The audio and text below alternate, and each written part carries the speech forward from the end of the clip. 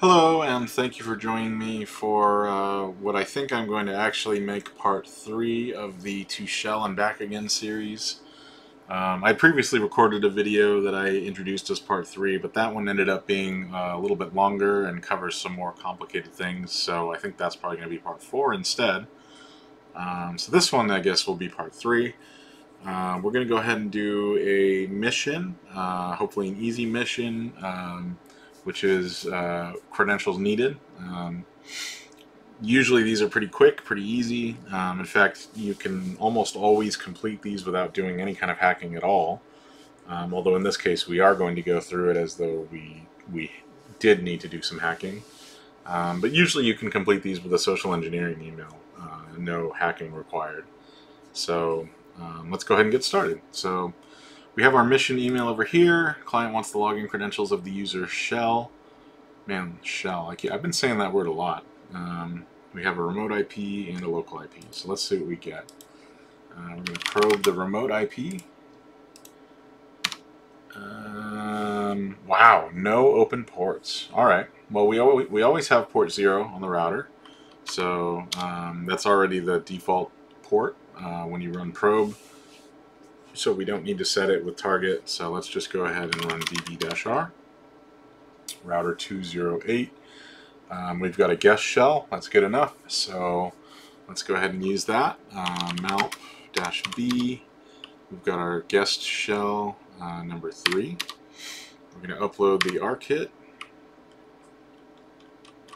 And yes, we want to run shell silently. No, we don't want to do launch parameters. Alright, and let's go ahead and so we don't have a password yet. We don't have a root password. We probably don't have access to the password file, but even if we did on routers, they tend to be empty, so we can't just decipher it. So with shell we have brutus. So let's run brutus.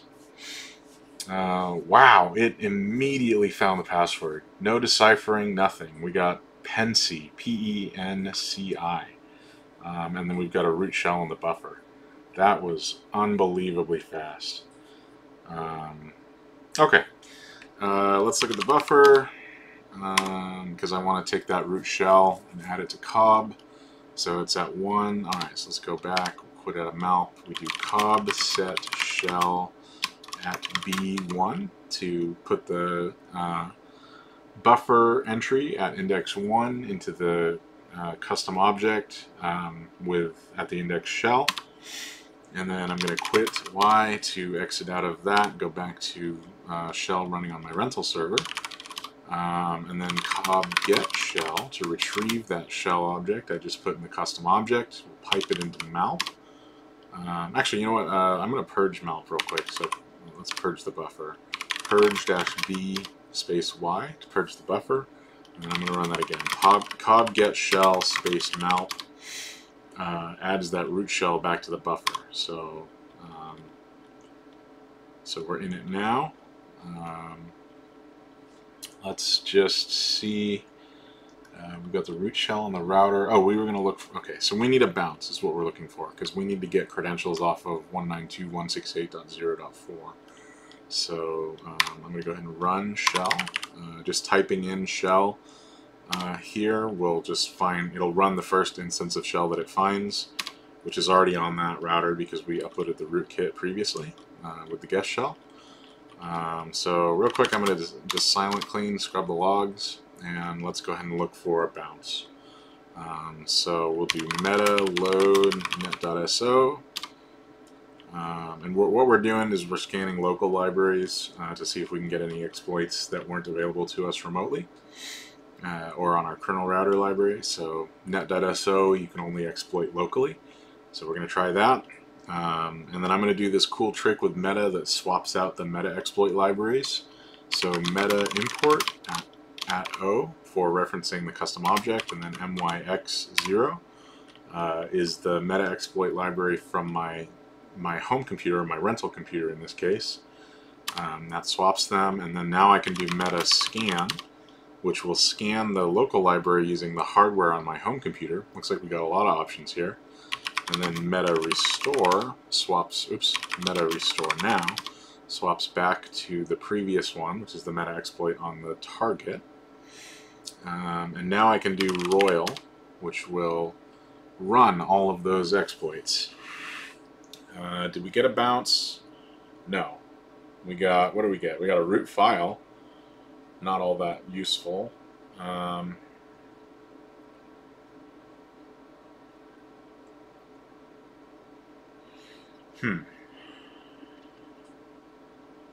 just did a video that had this same library and it was very annoying. Let's see if we can shortcut this a little bit. What do I have? I still have my insecure libraries. I do. Let's put a copy of libhttp 152 up there because I think we have a root computer with no requirements in that library. So let's just put that up there.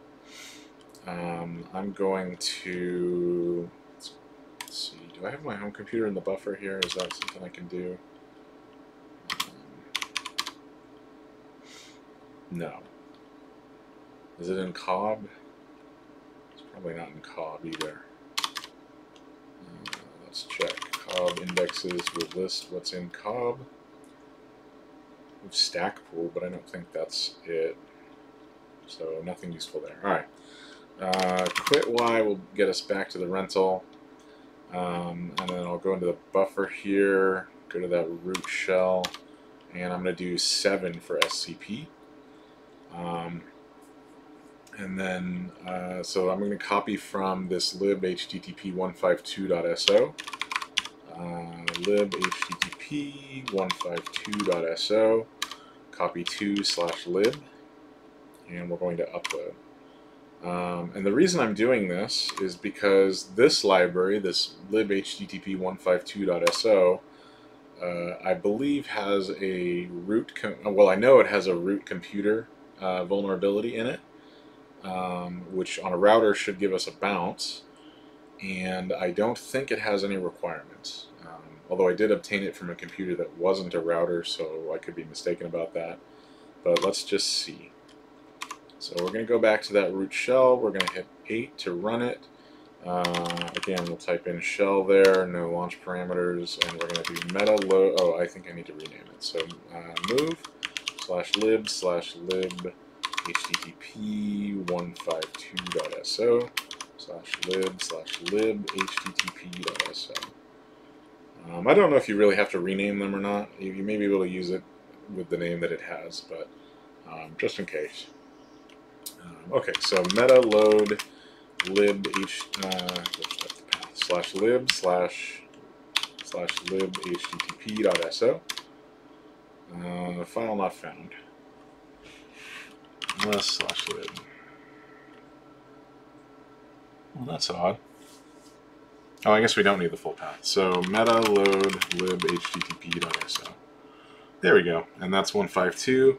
And then we'll do meta import at o myx0 again to swap to my local meta exploit instance, and then meta scan. And then, alright, so we got a lot of stuff here. So we'll hit return, meta restore. That swaps back to the meta exploit on the target. And then let's do roil. See what we get. Not as much as I was hoping. So I know we have a root computer on here. We need a non-root user. Is that what the problem is? We need a non-root user? Or do I need to pass in an IP? Because I didn't pass in an IP address either.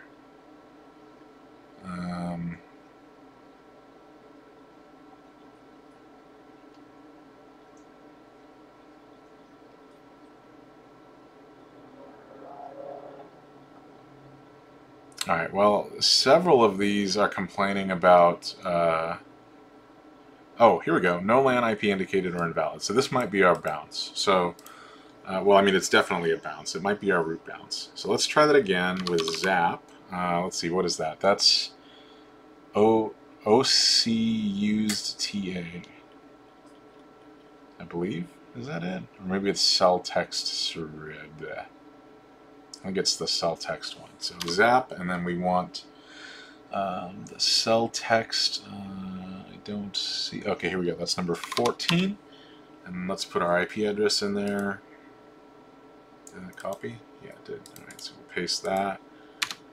Yeah, wrong one.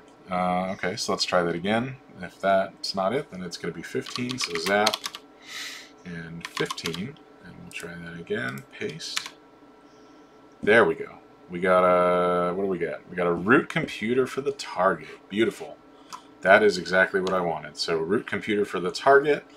We need a password. So let's grab the pass file, which is 2. Did it already? No, it just put them in the transmission buffer. It didn't decrypt them. That's fine. So they're in the transmission buffer. So if I press 3, dump tbuff. No. I don't know why. Sometimes that sends it. I think that just sends it to root pass on whatever computer it's running on. It doesn't send it to. That's fine. It doesn't send it. It doesn't transmit it to the home computer. It just sends it to root pass on whatever computer this is running on. But that's okay. We have another command, transmit. We'll send it to the home. Oh, it's empty. That's annoying. I think because I dumped tbuff to the pass file. So let's go back to that object, malp-b. We have our root computer there, is in the buffer as number 1. Let's do that again. So we'll get the password file, quit, and go to transmit. Now it sends it. Okay. And did we already have? No, we need the password for shell. That's right. We didn't. We had the root password, but we don't need the root password. We want the password for shell. Password for shell is Merrick. So we got it there. We're going to copy that. We're going to reply to this email with that password, which is Merrick, and we're going to send it. And customer satisfied with the job. 2 coupons has been added to your account. A little typo there. To receive money, you must wait 24 hours before accepting this type of job. So I've already completed a credentials needed job once today, maybe twice. So with the credentials needed and only credentials needed jobs, once you do them more than apparently once, you get coupons instead of money.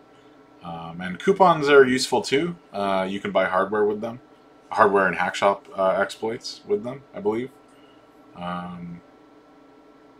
Maybe also utilities in the shop. I don't know. So they're useful for that. I like money better, but it doesn't really matter for me. I get a ton of money from missions. So yeah, we completed this mission. That was pretty easy. I'm going to go ahead and show you the easy way to do this. So let's pretend we hadn't already completed it. First of all, let me go ahead and clean up after myself. So malp-b, and we'll get our root computer object. We're gonna rclean, or I guess on a computer object it's silentclean. So we'll press F or 5 for silentclean.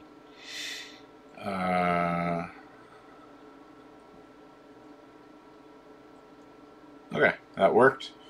And then, so we'll quit out of the malp, and then we'll do silentclean-d, clean up after ourselves on this router, and then quit Y, and then I'll purge the buffer.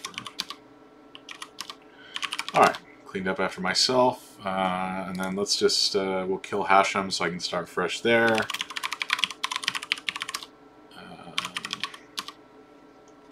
You'll notice deleting that /root/5 or /shell.d killed the Hashem process. I talk about that in a different video, but that's a pretty neat little addition. If I do say so myself, because it's an addition that I wrote and sent over, but it's a neat little way to kill any daemon processes in shell without having to completely exit the script.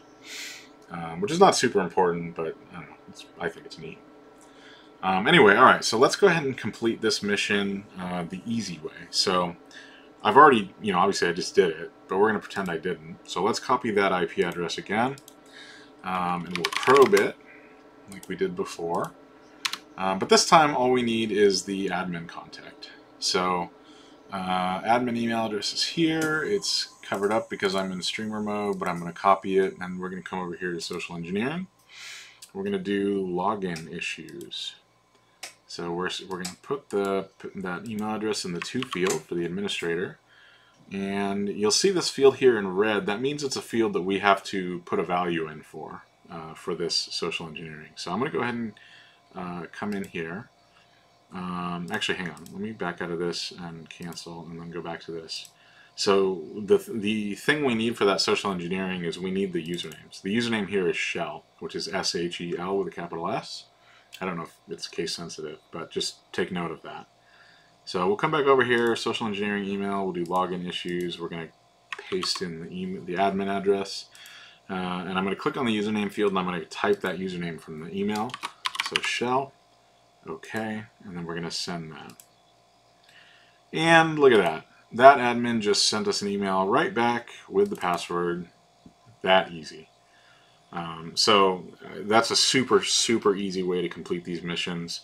You know, we did it the slightly harder way the first time, but this, you know, social engineering is much, much easier. So, you know, the admin sent us the password. We can copy it, come back over here to the mission email, reply, and send it, and we're done. So I'm going to go ahead and delete these. And I will stop the video here. So as always, thank you for watching, and hope to see you next time. Bye.